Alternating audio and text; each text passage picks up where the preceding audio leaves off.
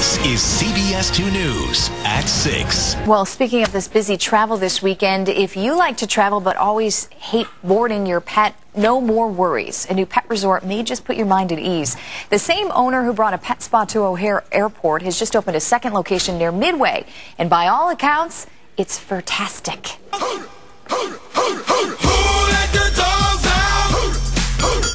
With a splash pool, spa services, and flat-screen TVs tuned to Animal Planet, it's the best doggone accommodations you could imagine. I used to travel a lot for work, and I never found a place where I would like to leave them without feeling guilty about leaving them behind. That's why owner Sak Nadim opened the appropriately named Paradise for Paws.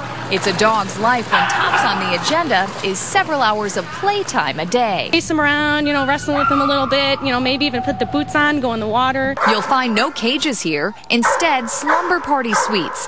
And wherever you're traveling, you can keep an eye on what Fido's doing on his vacation. As a pet parent myself, I always wondered, what does my dog do all day long when I'm gone, right?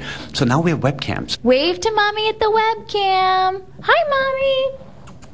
Hi, Mommy. Scooby-Dooby-Doo, where are you? But what do you think of your place here? Maybe the cat got his tongue?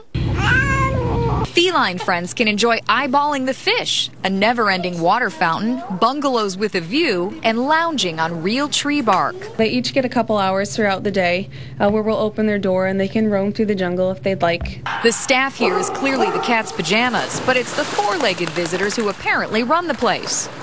Diggity dog. Hey, come back here with that mic. Hey, not in the water. Wow. Yeah, I grabbed it right out of my hand. Paradise for Paws is open 24/7, and this may be the best part. You can leave your car parked there, and they will shuttle you to and from Midway, which is less than a mile away. You may be wondering about the costs. Fees start at $49 a day. And harmony among the animals? Well, they test the animals first, and they group them according to size and temperament. So there are loners and alpha dogs who they separate, who don't get involved in the pack. And the cats don't mingle unless they're from the same family. Just like people, right? Just like people. 6:22. Graduation's supposed to be